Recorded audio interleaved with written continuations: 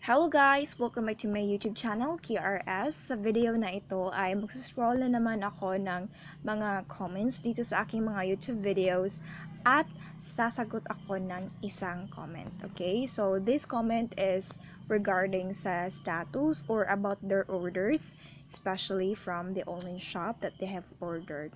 And this question that I've got here from Miss Clarissa Carpe is quite bizarre or unique.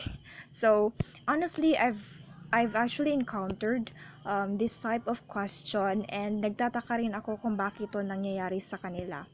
Alright, yung tanong ko lang po kung bakit may mga parcel na dumadating sa akin pero wala naman po akong in-order. Okay, Miss Clarissa.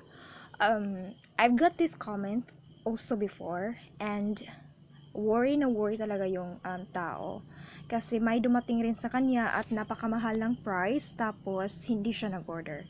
So the main reason kung bakit na nangyayari kasi hindi naman mag-deliver si Shopee, si Lazada, si Zalora or anong shop, online shop man yan, hindi sila mag-deliver unless nag-place order ka sa app nila, okay?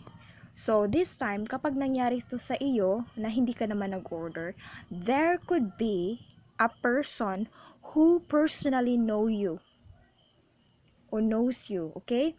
Nikilala ka kung tagasan ka, anong pangalan mo, yung house number mo, alam niya details. This could be the person na kilala ka lang. Yung kaibigan mo could be family or relative or kaaway mo, ganyan. So, ito lang po yung motibo or could be the reason kung bakit may dumadating na order sa'yo. Kasi hindi maaari na may darating na order sa'yo kung hindi mo ito in-order.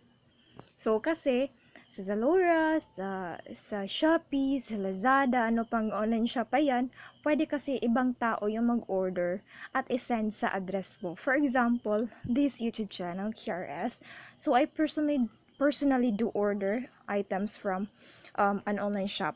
Okay? So, pwede kong isend to, yung address, isend ko sa ibang address. So, ibahin ko yung address na nasa settings ng Shopee app ko. For example, Shopee.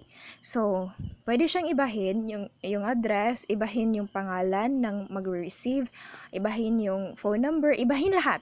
Okay? Ibahin lahat ng for personal information doon sa receiver.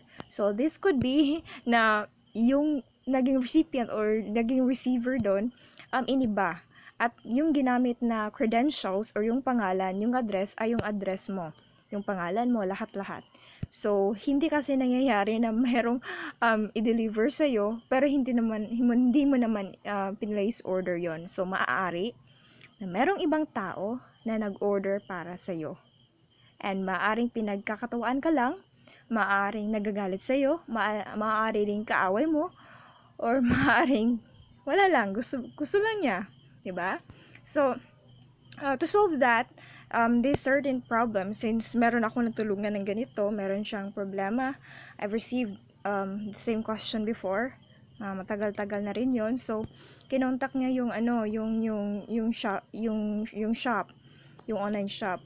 So, nag-report siya kung sino yon. Kasi matatrack kasi yan, guys, kung sino yung nag-order, anong pangalan. So, matatrack yan. Tapos yun, nalaman niya kung sino. Kaya, yun. Dapat yung i-report yan, guys. Kasi baka hindi lang yan yung i-order niya. Kasi baka orderan ka niya ng washing machine, orderan ka niya ng yung smart TV, yung ng iPhone na napakamahal, yun. Baka orderan ka ng napakamahal na gamit. Tapos hindi mo naman expect na yun, i-deliver sa'yo. So, yun lang, guys. And I hope you've learned something from this video. So, if you have questions, pwede nyo i-comment yan sa baba at I will reply to your questions, to your inquiries, okay? So, thank you for watching this video and see you in my next vlog, tutorial, or yeah, videos like this, okay? So, bye! Momomong.